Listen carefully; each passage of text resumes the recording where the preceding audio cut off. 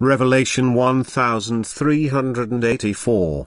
From the 16th and 17th of April 1940. Desiring God's Spirit. Love, light and wisdom. Desire the Spirit of God in all simplicity and listen to what He announces to you. And take this into your heart.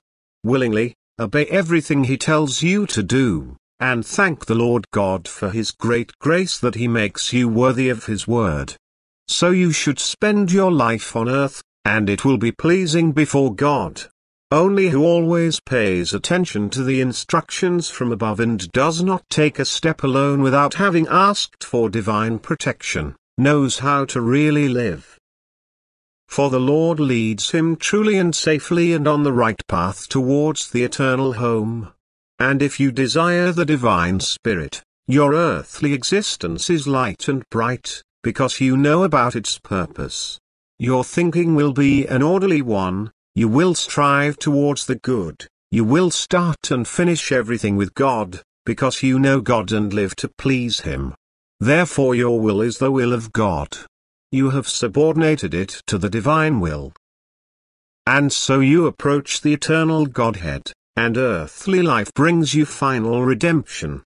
But you will not become free if you revile God's Spirit, if you do not loosen the fetters and bring liberation to the Spirit in you. For the divine Spirit can never express itself without man giving his spirit freedom. The light can only shine when it is ignited, and the divine Spirit can speak to man when his voice is heeded, so that the spiritual in him is awakened. Spirit must strive for spirit, that is, man must commit himself to the teaching of Christ and follow it. He must be active in love, then his spirit unites with the divine Spirit of love.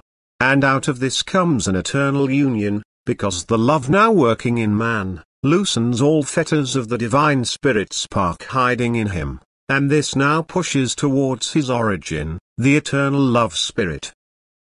And so all beginnings from now on can have a redeeming effect, that is, the awakened Spirit of God urges man to follow the Christian teachings. And since these teachings place the commandment of love for God and neighbor above all else, and since love always has a redeeming effect, this must make itself felt in spiritual life, namely in such a way that the union of spiritual power expresses itself in mediations. In wise teachings, where giver and receiver strive towards each other, where both the giver and their receiver are willing to exchange spiritual power, where the receiver gives love and thereby receives love again in increased measure, namely in the form of knowledge. This striving from spirit to spirit is so exceedingly profitable for man, because only by this he can receive something which cannot be offered to him otherwise. Everything spiritual is accessible to man, if he desires it, but always only by the way of love.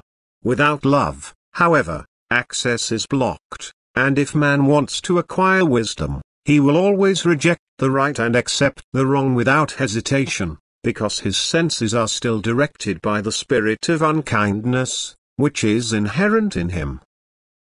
Love, light and wisdom are inseparably connected with each other, and if man is active in love according to the will of God, light and wisdom will likewise be in him, because one is not conceivable without the other. And the one whose activity is full of love, will always increase in wisdom, because in the practice of unselfish works of love, he gets in touch more and more with the spiritual, which stands in knowledge and whose love is again exceedingly great. So that it therefore hands out unlimited wisdom to a willing earthly child. If man wants to stand in the brightest light and the right knowledge, if he wants to be taught divine truth, he only has to practice love and send his spirit upwards, and all who are also full of love and full of wisdom, will communicate themselves to the desiring earthly child. The fountain of life will open and be refreshment for those who need strength and nourishment. And so the spiritual in man must try to increase. One must flee from the earthly environment and join the spiritual, which has already entered the eternal home. One must seek to reach where one's actual home is. Man must recognize that the actual purpose is not to live earthly life, and therefore fulfill the right purpose. Strive for the union with spiritual perfection, in order to finally be able to unite with the Father Spirit from eternity. Amen.